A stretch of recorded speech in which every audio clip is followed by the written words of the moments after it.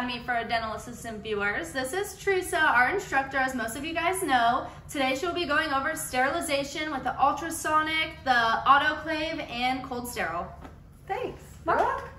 All right, so ultrasonic, autoclave, cold sterile.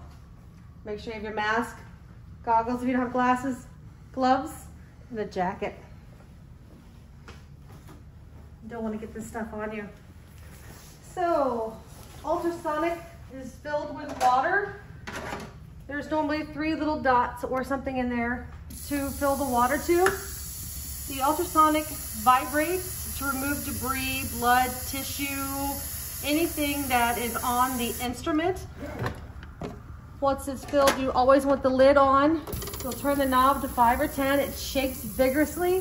You can check your ultrasonic by putting a piece of tinfoil on the top and putting the lid on. If it's doing its job properly, it should have little small holes in the tinfoil. You know that it's doing its job. The little tablet will be dropped in there.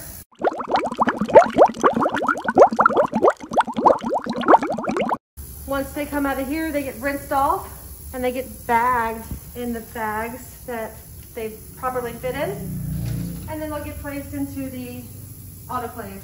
The autoclave is done by heat, filled with water, heat, steam. When the bag is not sterilized, they have different colors. So if it is a blue on the bag, it is not sterilized.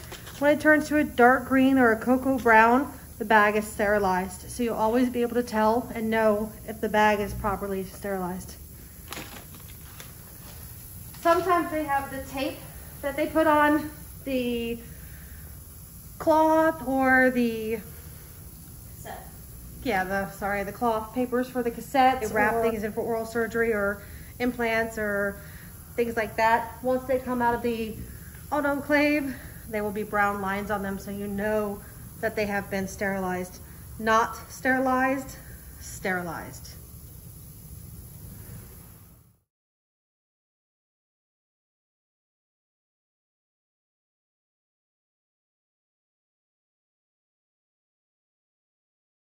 Cold sterile, they need to be in here for a minimum of 10 hours. We keep dates on here. We put the date, the time it goes in, and the initials of whomever is putting it in there, so we know that it's proper. Everything that is inside of the container must be submerged in the solution. If it is not fully submerged in solution, it is not properly sterilized.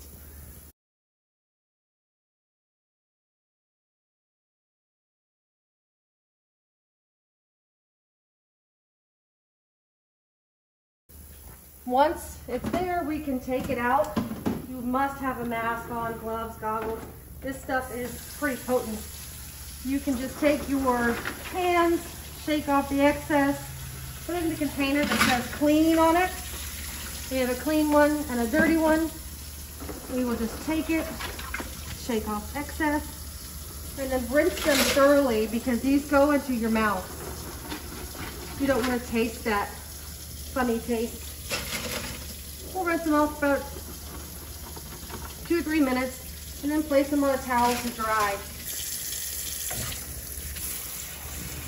I like to just get them all rinsed off real good.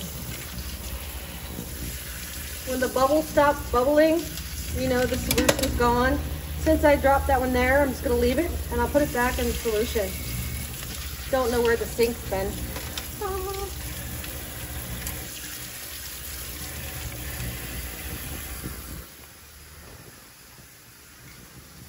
Just kind of put them over there neatly so the water drains off.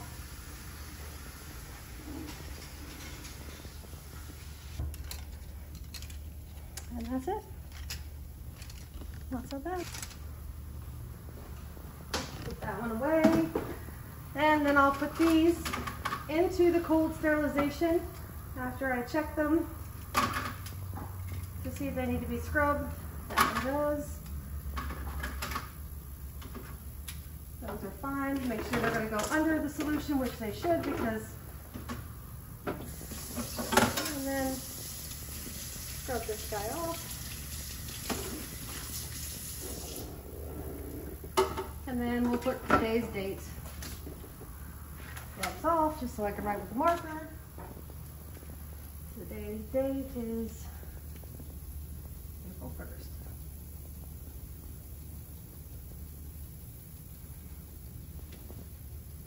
$2.43.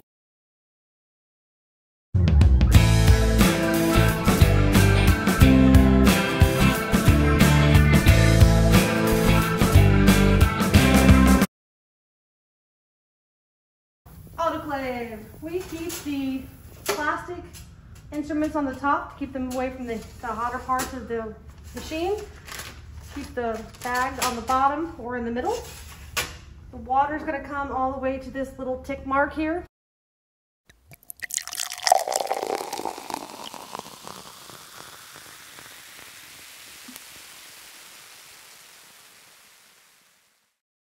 We try not to let it go over that because if it does, it will start to overflow and then we need to grab a bucket. Going to make sure it's on. Going to turn this little lever here to fill water. We never mess with the temperature on here.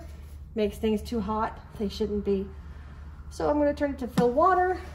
Water is going to start to move. As soon as it touches that line, I'm going to turn this down to STE, which is sterilized.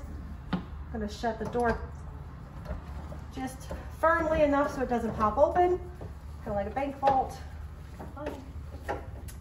And put this to 40 minutes.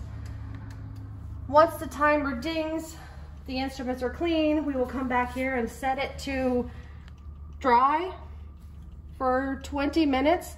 And then once it gets to 0, we'll open the door a little bit, give it a little time to cool off, help it out a little bit, open it up, and take everything out and put it away. We try not to leave it in there so nothing rusts or melts. And that's the autoclave.